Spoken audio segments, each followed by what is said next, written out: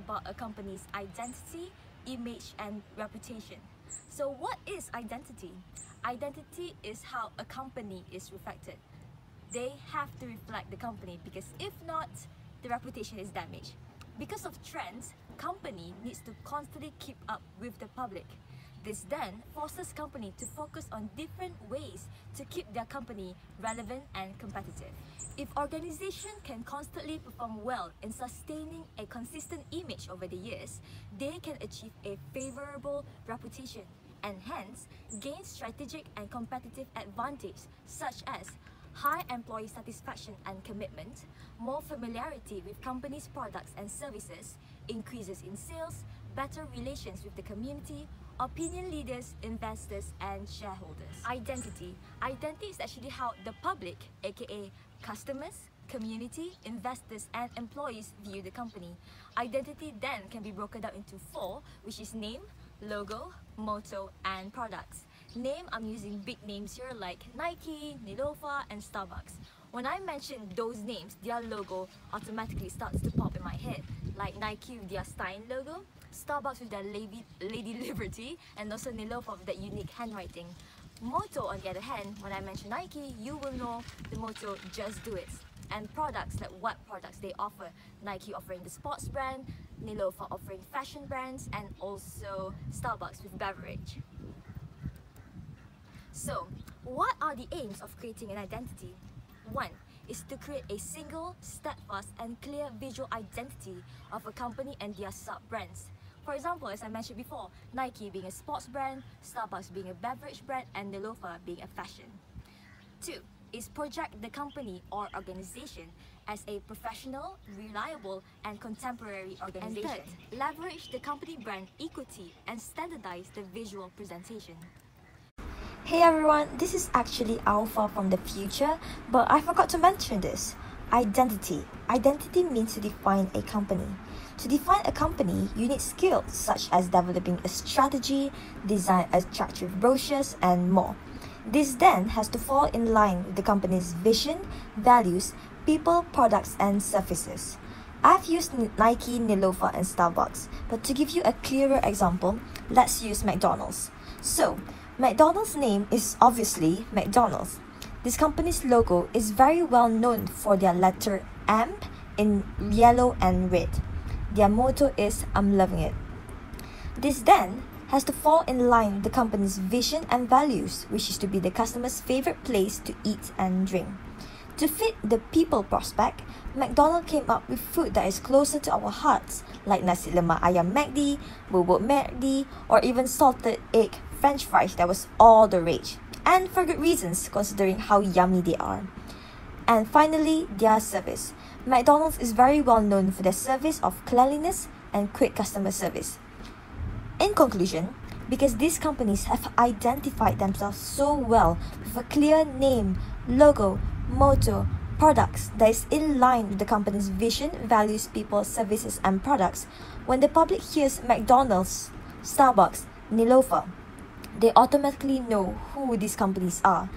They know what to associate these companies with. So, that is all from me. I will pass the floor to the next presenter. Now I will be presenting about the types of corporate identity. There are three types of identity, which are monolithic, endorsed, and branded identity. That is, according to the book Corporate Communication, is inspired by the Wally Allen's framework, and sometimes it is also being referred as brand or branding. Let's go to the first type. First of all, we got monolithic corporate identity, which refers to a corporate brand that is associated with the organizations. The structure of this identity would be where all products and services, buildings, official communication, and employee behavior are labeled with the same company name. So basically, it can be said that the entire company uses the same visual style, logo, core value, and etc. And the company or organization can be instantly recognized since it can be seen almost everywhere. For example, Disney, Nike, McDonald's, Petronas, and Apple. The second type is endorsed identity. Endorsed identity refers to businesses or product brands that are endorsed or supported by the main organization, or what we call as parent company. So for this identity, the subsidiary company or brand have their own style, but the parent company still can be seen in the background. Some example that can be found in Malaysia would be Media Prima, who is the parent company of TV3 and Hot FM. Besides that, we also have WhatsApp and Instagram, which is the subsidiary company to Facebook. If you realize, whenever you open the WhatsApp or Instagram app, you could see from Facebook on the screen.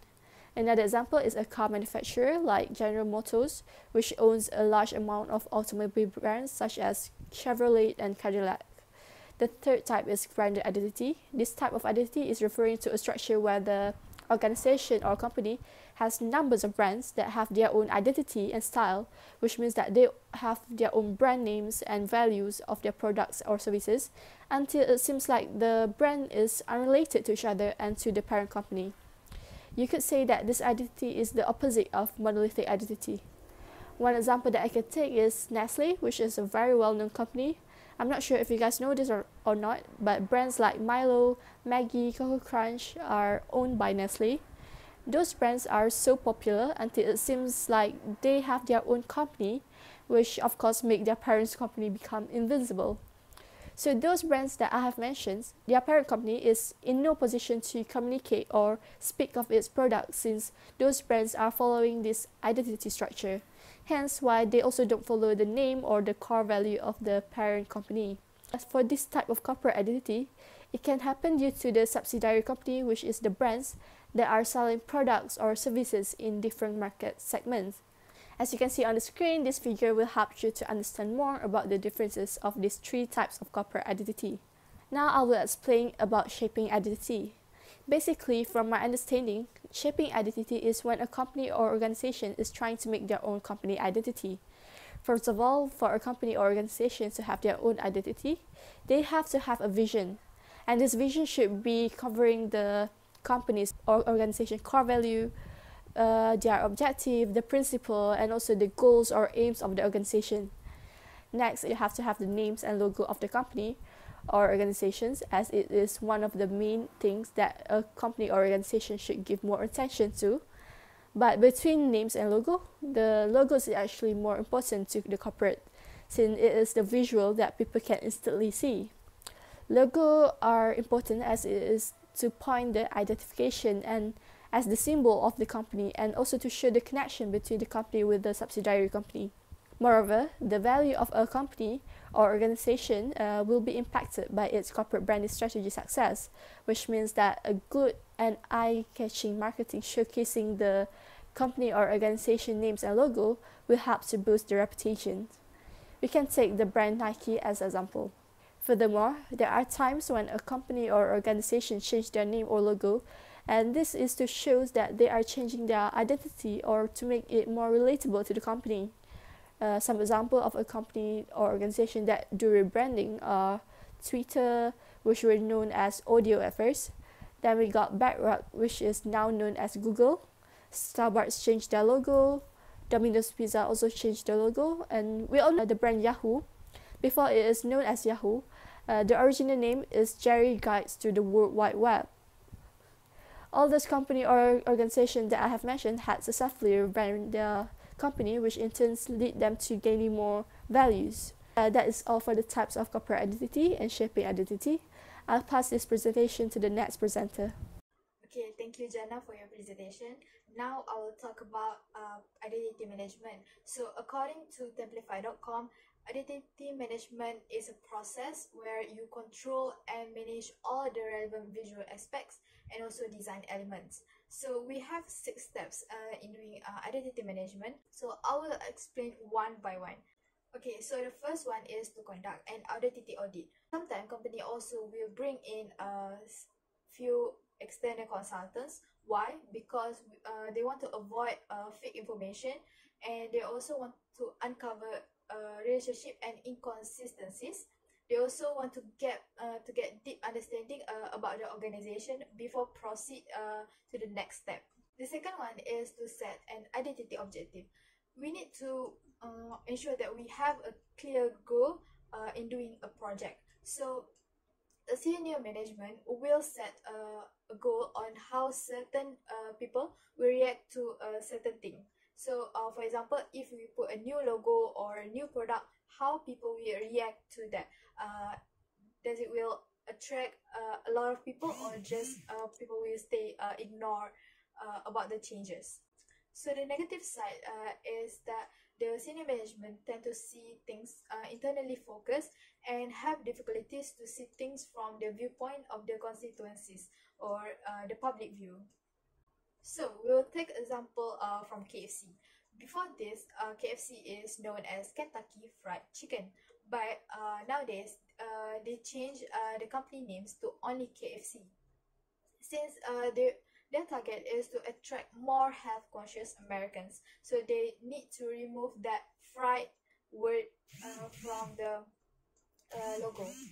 So the third one is to develop designs and name. So when we want to remodel our brand name, we need to consult with consultant first. Why? Because if there's any similarities in other brands' name, there might be a very serious issue later. So for example, if a company want to go to a global expansion, adding the word international might be a good alternative.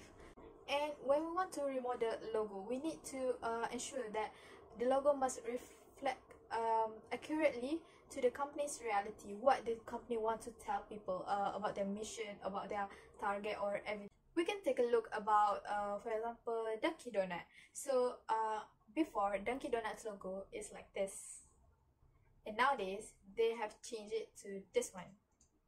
So when they want to this happened because when they want to expand their market to unfamiliar places, the image of steaming coffee besides of the name shows that they also serve coffee for coffee lovers. The fourth one is to develop prototype. So for products, prototype packaging shows how the brand image usually will be shown or be used in advertisement. So for example, when we want to print the logo on t-shirt, on cap, on the apron or something else, and we want to see the final products before we show it to the public. But outsiders, like people who are not involved in the designing process, for example, just office workers in the company, might negatively critique the product. The second last is to launch and communicate. So sometimes, for example, really famous gaming phone brand, when they want to release a new brand new phone, the public will get too excited about it. They tend to dig more information from the company. So then here, public relations staff need to play their role to invite the media, and at the same time not to expose too much information to the public. So that whenever they have teaser, they have their launching program, people will get excited to that product. So during press conference, design of the product should be clearly displayed in a variety of contexts, and senior executive also need to explain the strategy clearly and carefully behind the program. And the last one is to use social media to attract more public attention. So for example, when they want to launch a new product, they will do a challenge in TikTok, so people will know about that product in TikTok first, so then they knowledge that, oh, it's a brand new product, we need to try this, because a lot of people are doing challenge, and we need to have a look about this product. And the last one is to implement the program. It can take years for to the big companies to implement a certain program or a certain new rules. The best approach is to ensure consistency using a new identity program is to develop a new identity standard. So I think that's all from me. I will pass the presentation to Amni. Thank you. So next I'm going to talk about a corporate image. What is definition of corporate image? Image is defined as the perception that is given to its employees and the public of the policies, staff, and activity of an organization. The image is what the public is supposed to see when the corporation is mentioned. In the absence of active efforts, corporate image simply happens. It is how a company is perceived.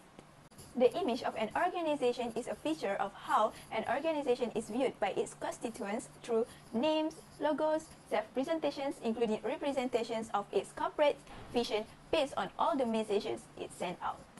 According to Argenti 2006, image is a reflection of an organization's identity. In other words, it is seen from the viewpoint of its constituencies. Depending on which constituency is involved, an organization can have many different images. The perceptions are based on the industry itself, what they have read about the organization previously, what experiences their friends have had with the organization, and what visual symbols they recognize. To illustrate the situation, if someone were to talk about an apple, fruit wouldn't be the first thing to come to mind to many. It could be the brand of current technologies such as iPhone, iMac, iPad, etc. However, management may actively try to shape the image by communications, selecting and promoting the brand, using the symbols and publicizing its actions. Corporations who aim to form their image are similar to people who dress respectfully, cultivate courteous manners, and deliberately select their words in order to make themselves competent, reliable, and likable. The image should match reality both in personal and the corporate case. If it doesn't, the opposite of the one expected would be the outcome. Corporate image differs from corporate identity, as image is an immediate mental picture of a company. It is based on initiative taken by the company, and it can be built quickly. If the company wanted to change the image, it is relatively easy compared to identity. In simple words, corporate image is simply the image of the creator of your products. That could be you, your company, or any group within your organization. Why is your corporate image crucial to your performance? It determines the way you talk about the rest of the world. The right image establishes a bond of confidence between you and the identity, helps you to accomplish your goals and raise your income. The wrong one will block your targets from being reached and deplete your bank account. The marketplace will create one for you if you do not create the image you want for yourself or your business. Since many, especially rivals, have their own agenda in the marketplace, it is doubtful that they would brand you with a corporate image that is as favorable as the one you would build for yourself. Next, I will talk about the functions of the corporate image. Corporate image has an important functions as creating trust and reliance. There are 6 functions of corporate image. The first one is it guides and strengthens the company to achieve wilder and much known target. Number 2, it provides to balance the needs between the company and the target audience, which sometimes had conflict. Number 3, it evaluates the difference of the employee and a qualified team works. Number 4, knowledge and skills have the opportunity of continuously improve in the environment it created. Number 5, it increases the value of the brand, products, and the service of the company. And the last one is it creates an environment in which it is not afraid of any changes. Image of a corporation is more meaningful than the appearance. Hello everyone, my name is Nurul Sakinah Binti Rozi. My metric number is 051239. So, based on Madam Zana's slide share, there are 7 factors that determine an organization's image, including after-sales service, advertisements, industrial relationships, package, effect of a stock market, physical appearance, and customer services. Now let's talk about after-sales service.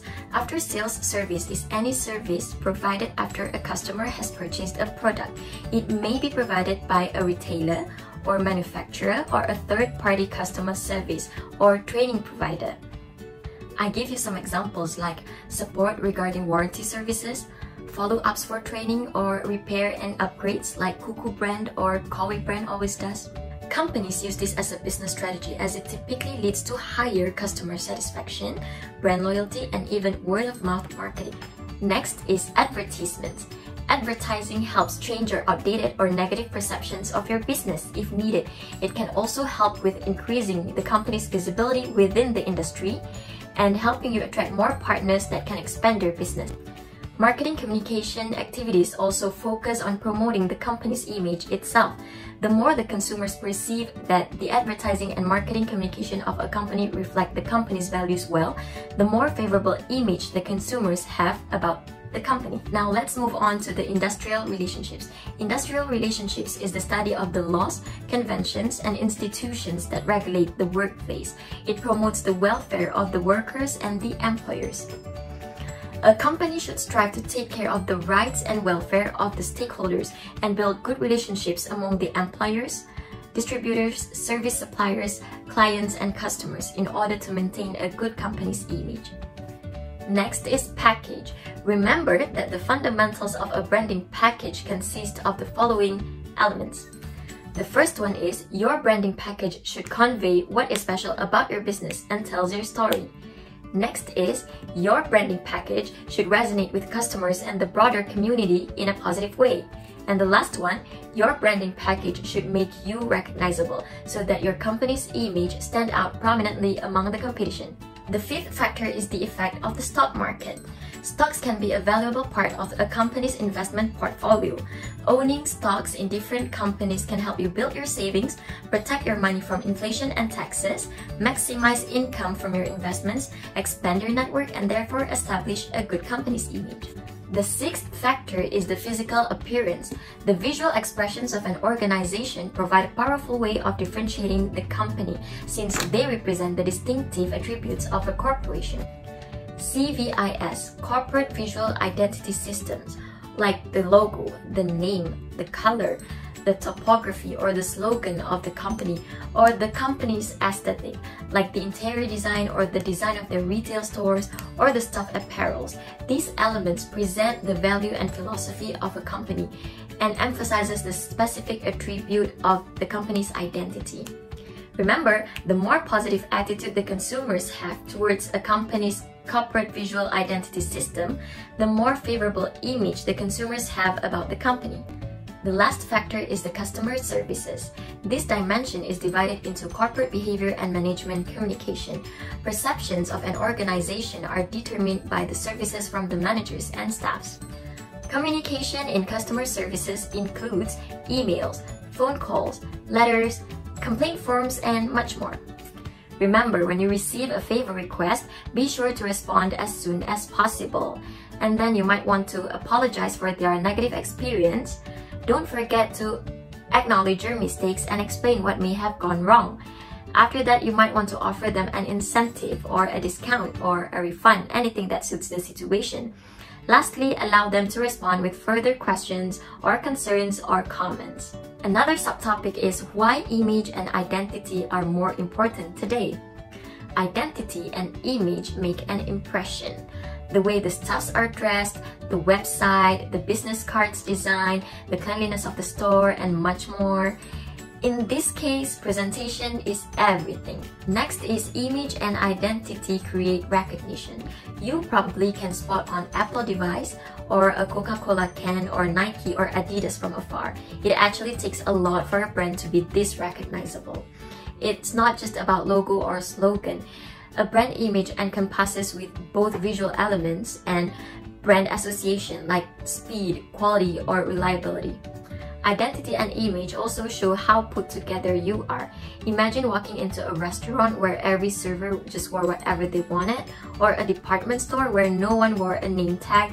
How could a customer identify who is who and who to call for help? So, a polished brand image is necessary to show that you know how to run your business.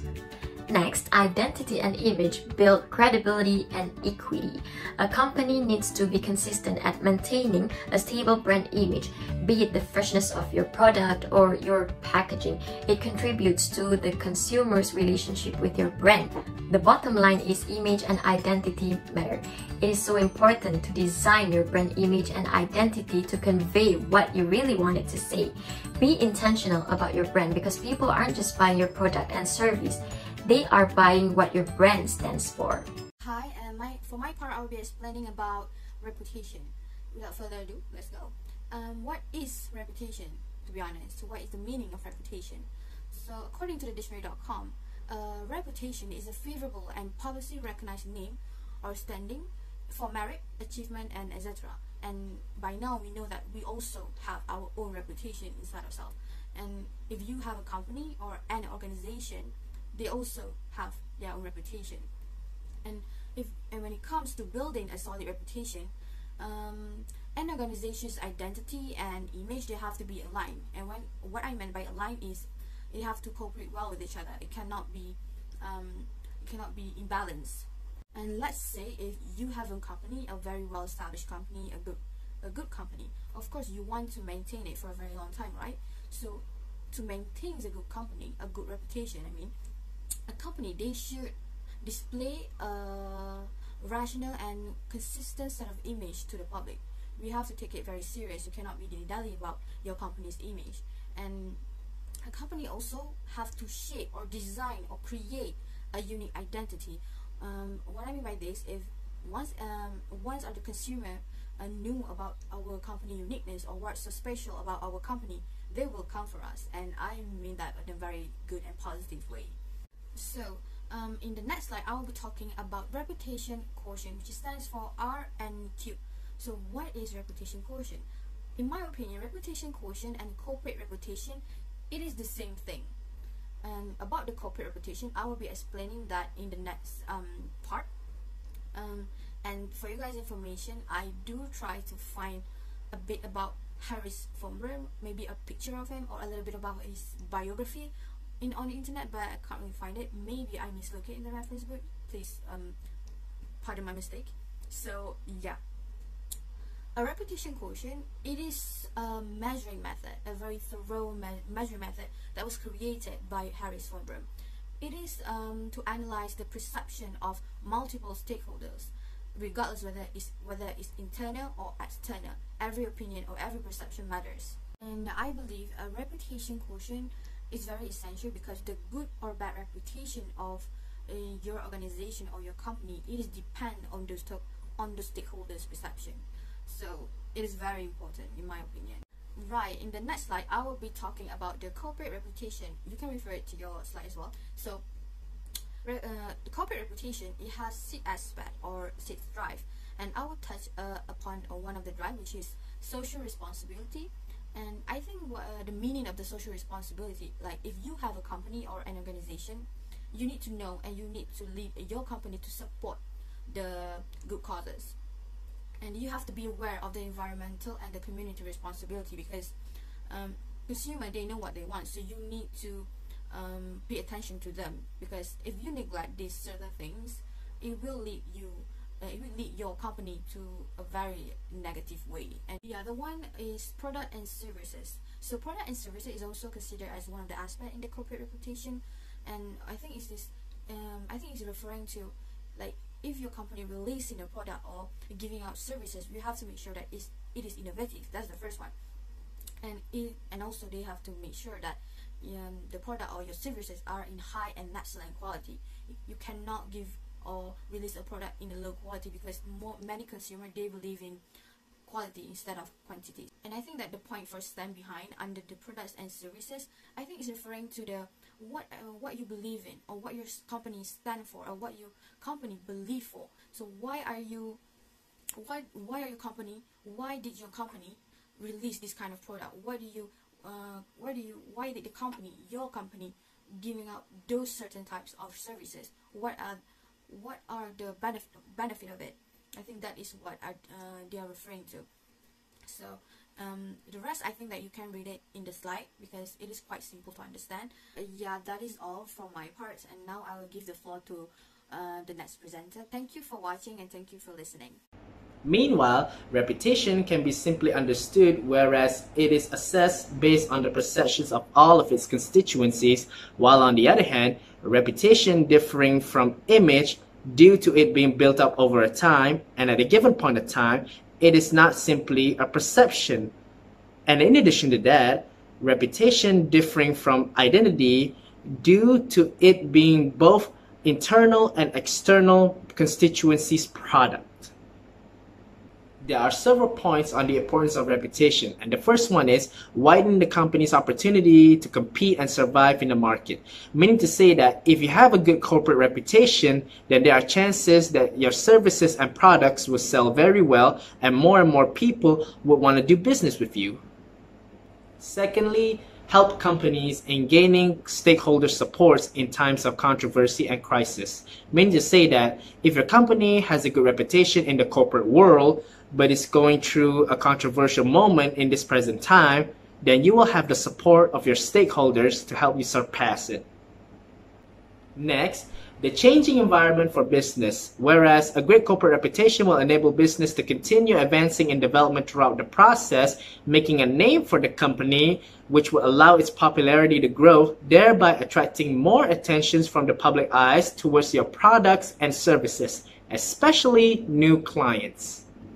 Lastly, attract and retain the best talent, meaning that the company with the best reputation will attain great opportunities in recruiting more new people with set of skills to contribute their ideas towards the company in achieving its goals in various ways. That is all from me. Thank you.